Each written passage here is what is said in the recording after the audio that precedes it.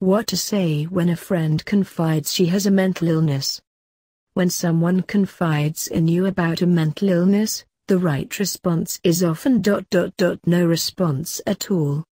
The first step to helping is just listening, without any interruptions or judgment, says Betsy Schwartz, MSW, Vice President of the National Council for Behavioral Health. She also works with mental health first aid. After that, learn what, and what not, to say. Right away.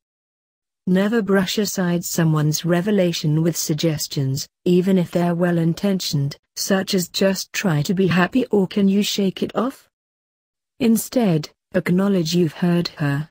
Respond with it seems like you've been having a hard time lately. Or thank you for sharing with me.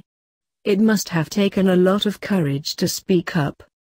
Ask how you can support her and offer help, babysitting during therapy appointments, taking over laundry or grocery shopping, but don't automatically assume you know what she needs. Later on, check in on how she's doing, but don't make each conversation about her illness.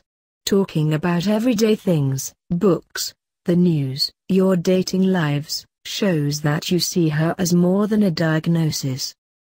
Watch your words. Avoid using offensive slang like nuts, psycho, or insane in casual conversations. Work on reframing your thinking, and separating the person from the condition, by saying, for example, a person living with depression, not a depressed person. Learn as much as you can about her disorder. Taking a mental health first aid class, find one at mentalhealthfirstaid.org, will teach you how to encourage people to seek professional help, and to identify and deal with a crisis situation. Stat.